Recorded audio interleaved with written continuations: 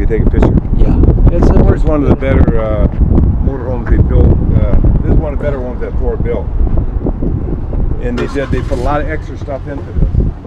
You get all the windows, the brass, the mirrors, hardwood floor. Yeah.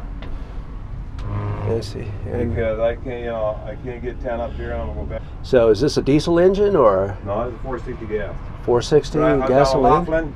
I down Laughlin the other day, and the way you do it, you take it out of overdrive, you put it 45 miles an hour going up the hill, 2,800, 2,600 RPM. That's the way you drive it up the hill. So you get what gas mileage? What do we Oh, 5 to 8. 5 to 8 per gallon. This thing's 35 foot.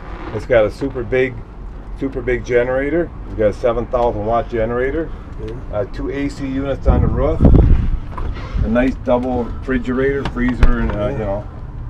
You get the microwave convection oven. Got your sink for water. Yep. Little electric stove, so you've got a nice gas, propane stove and burners. You got your microwave convection oven. You got all storage area all around. You know, there's more storage than you need. Well, not that you need, but a nice, real nice size shower. You got a little built-in TV up here, and I can't get the bedroom. I can't get any money for it up here, so I'm going back to Mesa. You haven't got any good offers of No, this you know, there's nobody's got any money. Yeah. You know, so you get your shower stall. And I got to go back there and get some paperwork for something else I got to do. So it's tough to down there. I come across 10,000. The banks are really stingy right now with their loans and stuff. Some people do have it though. Some people don't have to really go to the bank too much to get it. So what's cool about this? If you have to go to the bank to buy one of these, you probably shouldn't be buying it. How many miles did you travel in it? I got about like 1,400 on it already myself.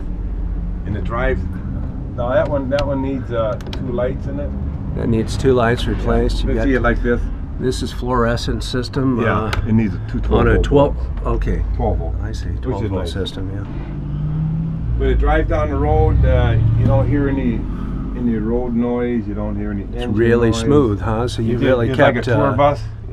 You've kept it up really well. Yeah, it was like a tour bus. Yeah. No, I've only had it for a month now or so.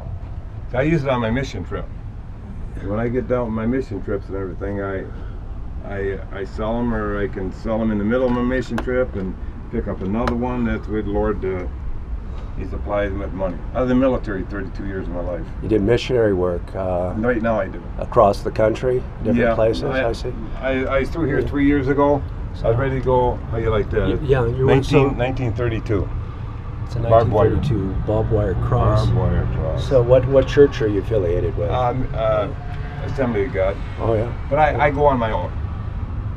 But they don't commission you. No, you go. I go on my own. You're commissioned basically by Jesus. I just go by myself. himself. I pay my own way and do everything my own self. You know. Last time I was in San Diego, and across the border in Mexico.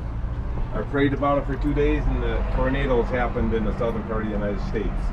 Yeah. So I thank the Lord. I thank the Lord. Turned the motorhome east, went 2,000 miles, worked out of Hueytown, Alabama. I worked there for 5 weeks. After that, I went down to NAS Pensacola. Yeah. I was down there for 2 days, and then one happened in Joplin. So I went and I worked the one in Joplin for about 5-6 weeks. But I just let the Lord guide me where I got. This is certainly worth 10,000. It is. I could take it back to Minnesota and get 13. Sure. Yeah. You know? What I do is I bought a Class C that needs the entire roof done.